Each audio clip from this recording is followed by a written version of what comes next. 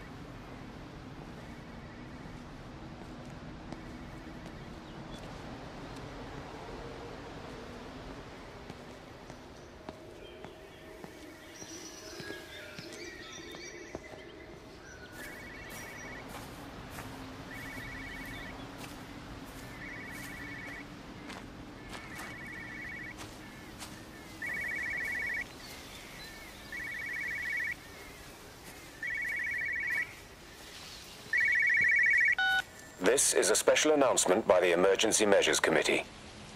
Due to exceptional circumstances, radio and television in this area has been brought under the control of the EMC as per the Crisis Preparedness and Action Bill of 1982. Keep your radio and television on at all times. Stay indoors and avoid contact with other people. Do not attempt to telephone outside your local area. Do not panic and remain civil and calm. Stay tuned to this station for updates.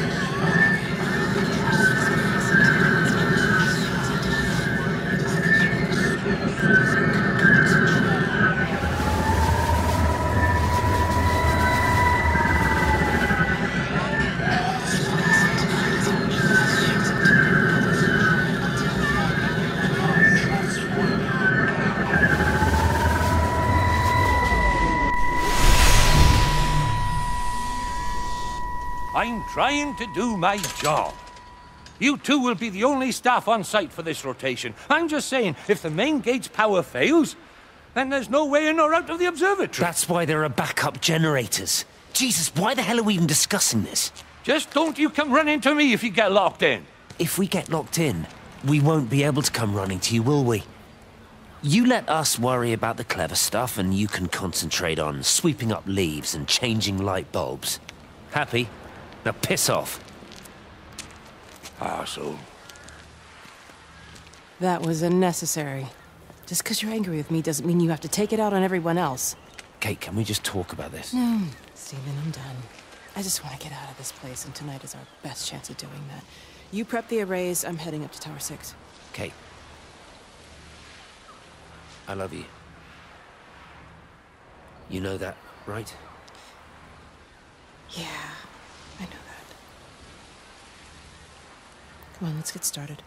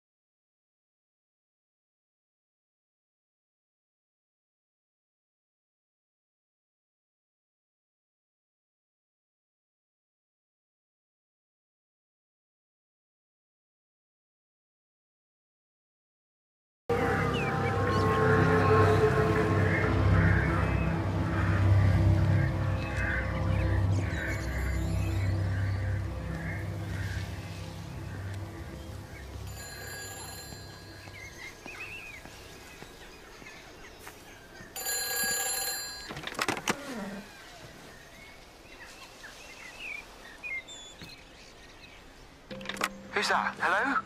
Kate, if you can hear this, you need to shut down the optical array. It's using the observatory as a conduit to reach us, and it's started spreading its range beyond the valley. Kate, we can't afford to let it do that. It's getting stronger. I'm going to call Clive back, and I'm going to force him to order the strike. I just don't see what other choice we have. God knows Hello, if can you it'll hear work. me? We need help. Who are you? Jesus, get off the phone! Get off the phone! It's in the phone! It's in the phone.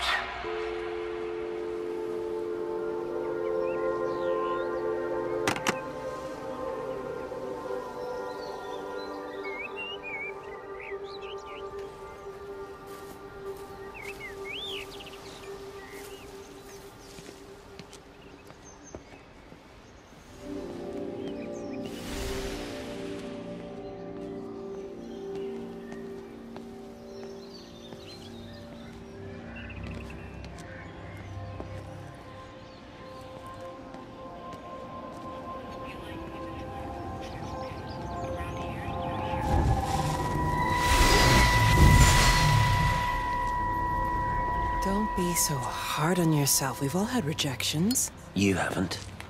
Come on. We'll look at the figures, tighten up the data, and resubmit. Your core idea is sound, you just got the number slightly wrong. Don't patronize me. I'm not patronizing you. I think you are a brilliant man, Dr. Appleton. Listen. I'm here, right? We're together, you and me. The alignment event tomorrow. It's yours, okay? You saw the opportunity, you ran the numbers.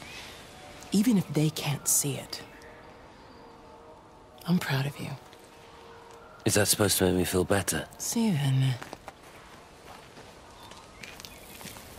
Look on the bright side. Around here, you're a hero. Prodigal son returns, right? I'm surprised they haven't erected a statue in your honor yet. Oh, you can laugh all you want. But I'll bet the parish council have a subcommittee working on that right now.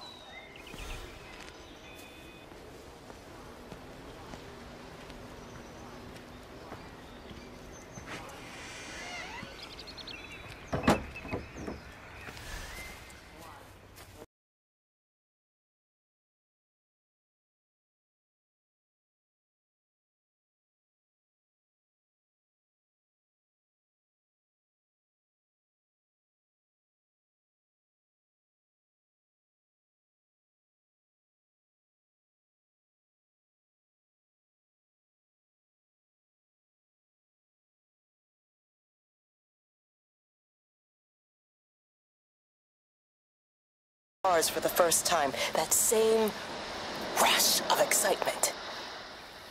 My hands are shaking.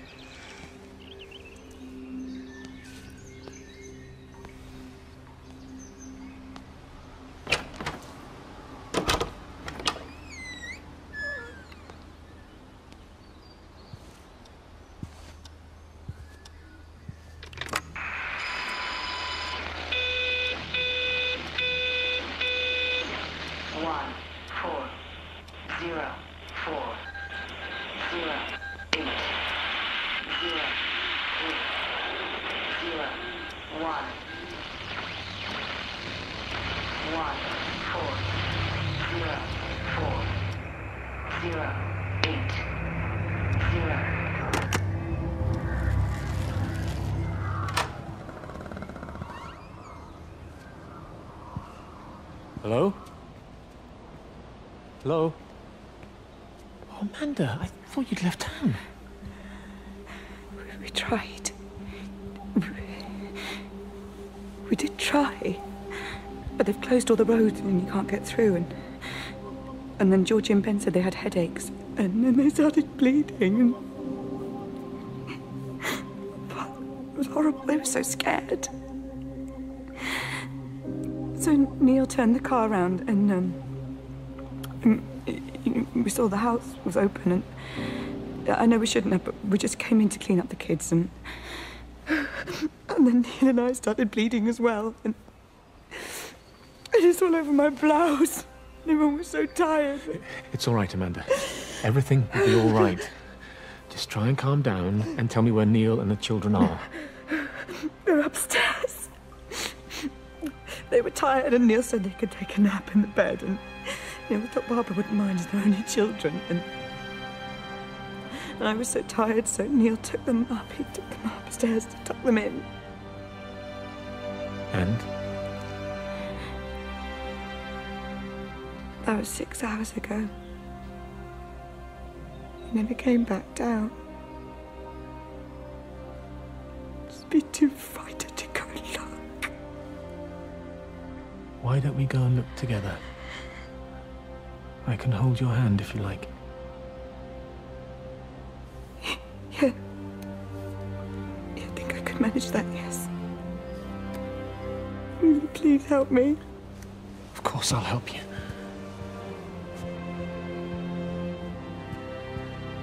Neil? Neil, are you there?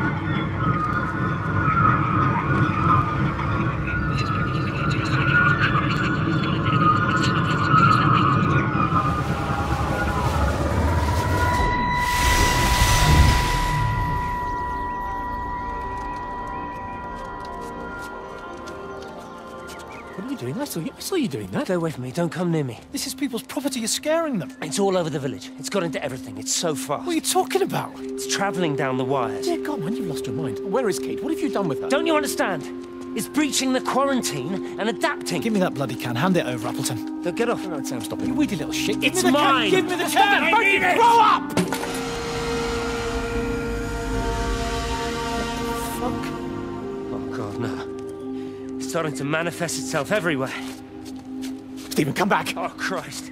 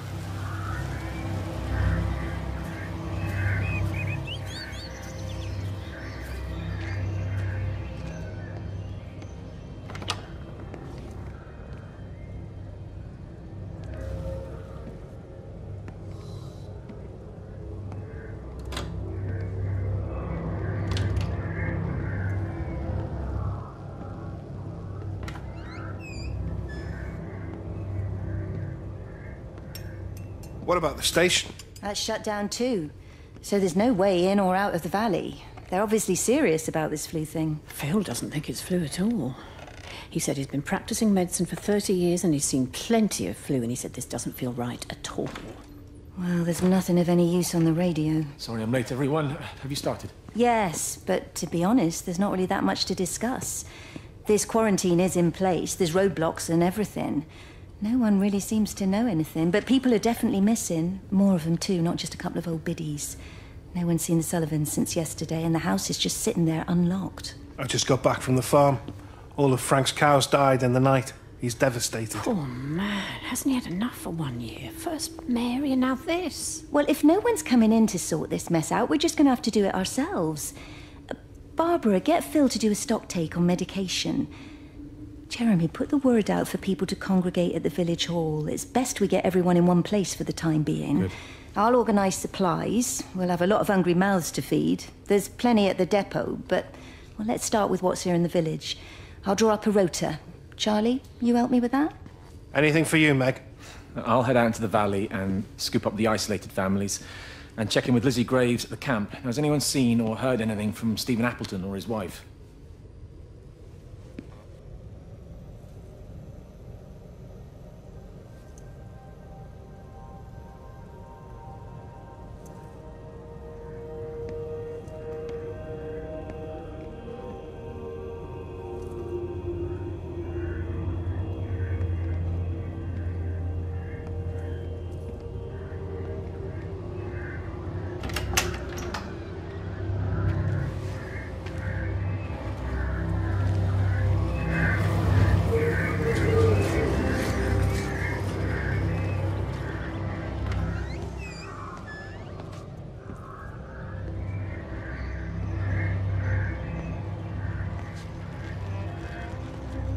I couldn't stop it. I couldn't do anything. Stop it. Calm down. Get back. It's in my head. Howard, wait. Ah! Father, are you all right? It's my ankle. Oh, Jesus, Lord, I think it's broken. Howard, go and get help.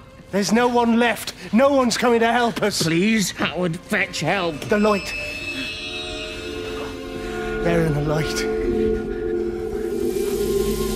I can see everyone in the light. Oh, God. Oh, my God. Help me.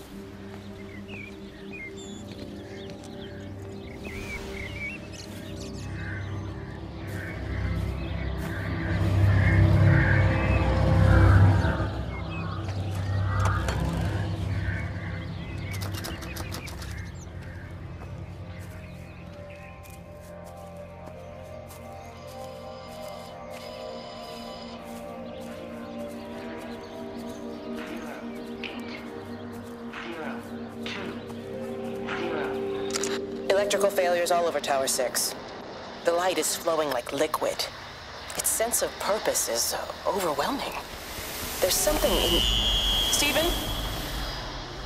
Stephen, is that you?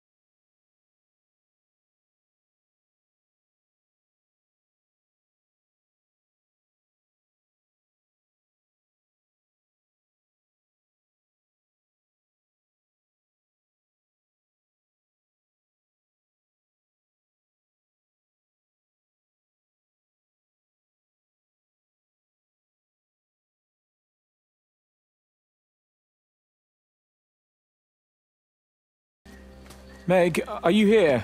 Here. I'm in the lounge. There are too many empty houses tonight. Most of the village is gone now. My head's killing me. Have you listened to the phones? No, I thought they were all dead. There's a strange kind of static now. I think I heard numbers in it. It sounded like the American woman. Kate? She's still alive. No one's seen her. Is Charlie back? Not yet, no. I'm sorry. That's all right, Father. Listen, you go on ahead. I'll just rest here a little longer. Sleep well.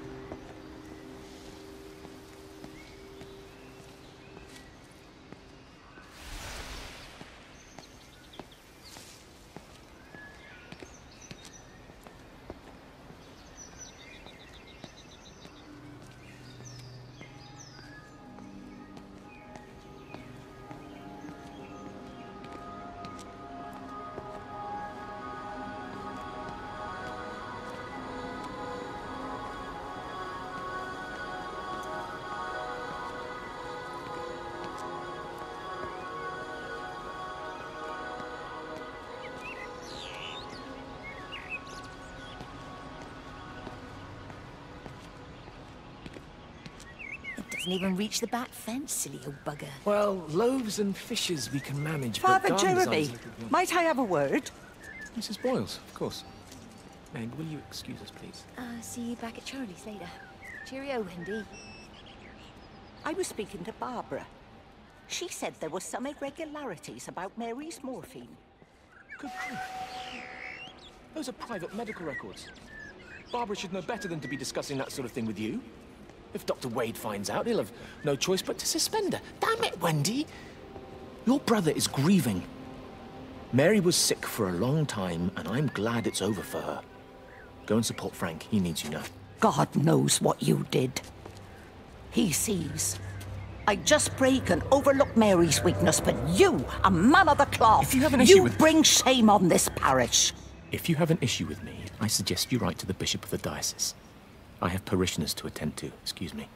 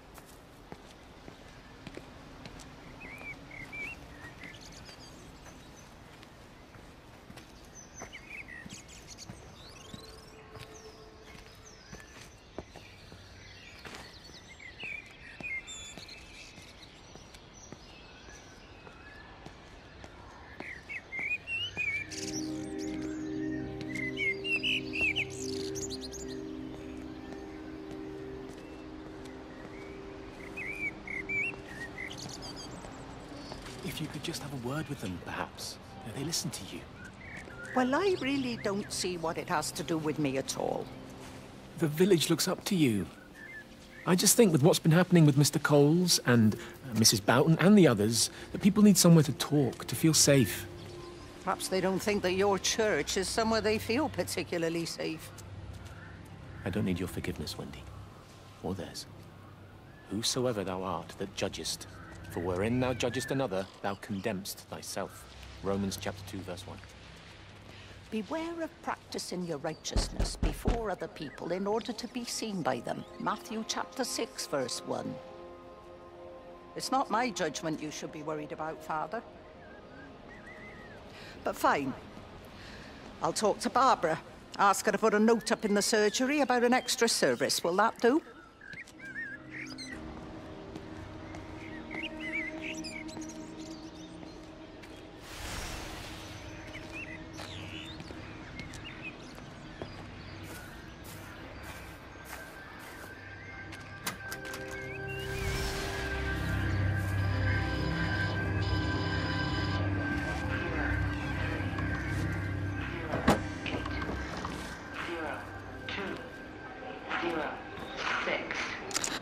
wasn't just some distortion of physics. I may not understand it yet, but it wasn't an accident.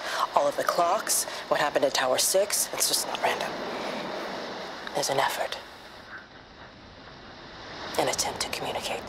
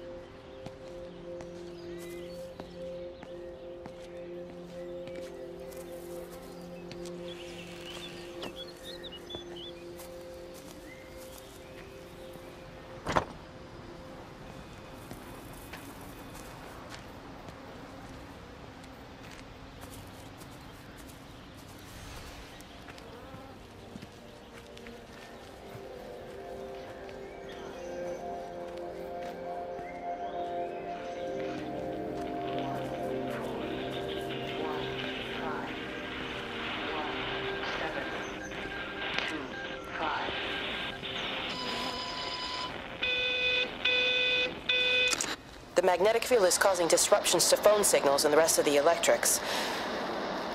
There are voices on the line. It's 4 a.m. Maybe everyone is up looking at the light show.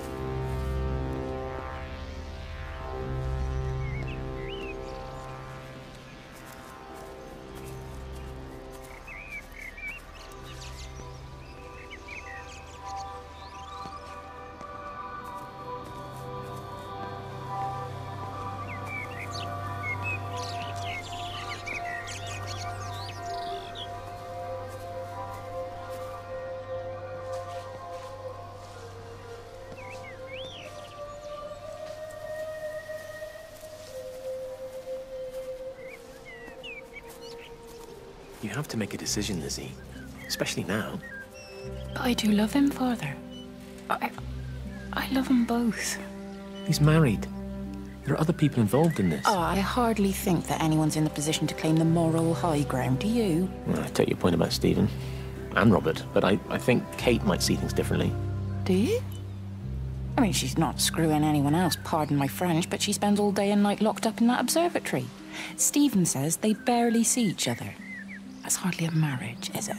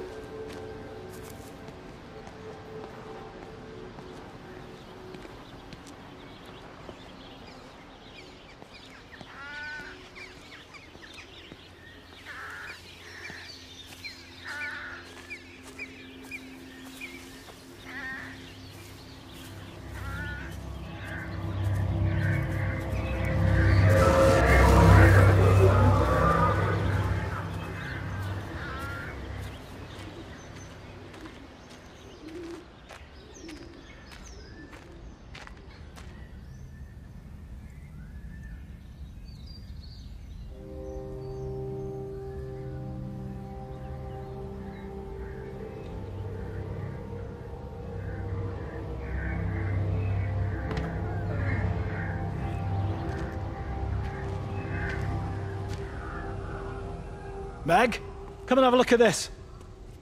Oh, I don't believe it. Charlie? Jeremy reckons someone had been raiding all the empty houses. He said a load of stuff had been taken. What's up? It looks like someone's been collecting their own supplies. Bastard. Well, we've got enough stock in the warehouse to keep the entire village going for months. We should get a truck. What, and go and get all of it now? Yeah, why not? It's Appleton. It's that bloody crackpot Stephen Appleton. I'm gonna fucking do him. Sam, it's fine. We better get moving before the weather turns. You come in. We'll swing by the camp and get Rachel on the way back.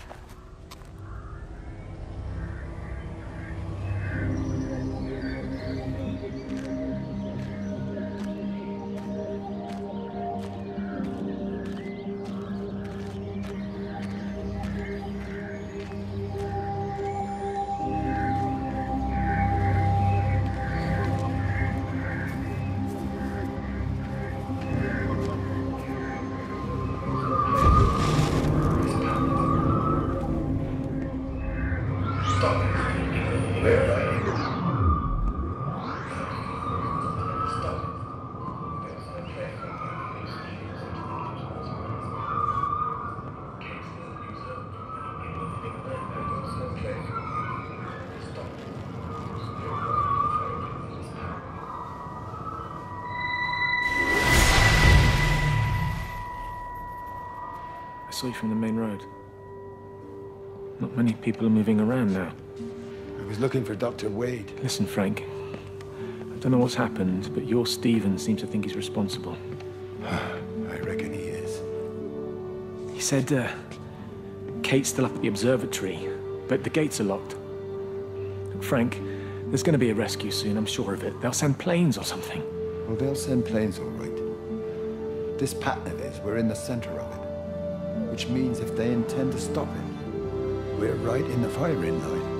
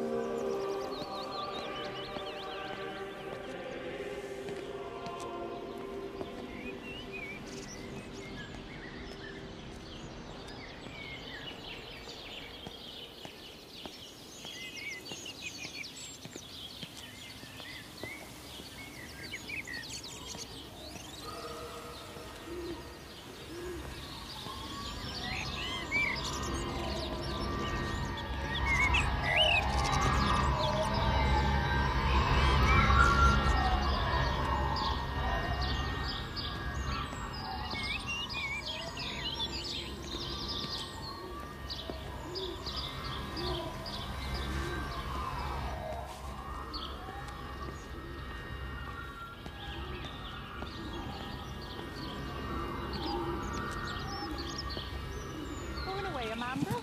Oh, just for a few days, yeah. First thing in the morning. I don't want the kids to catch this flu if it's going round.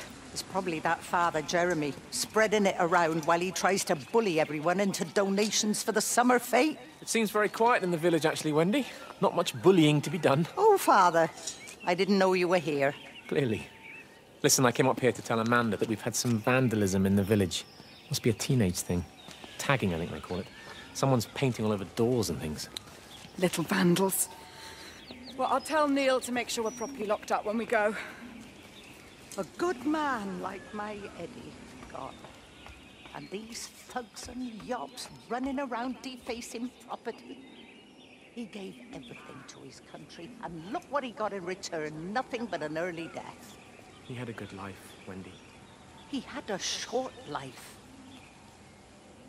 I look to my birds, Father. Lives lived unencumbered, free and simple. That's as God meant things to be.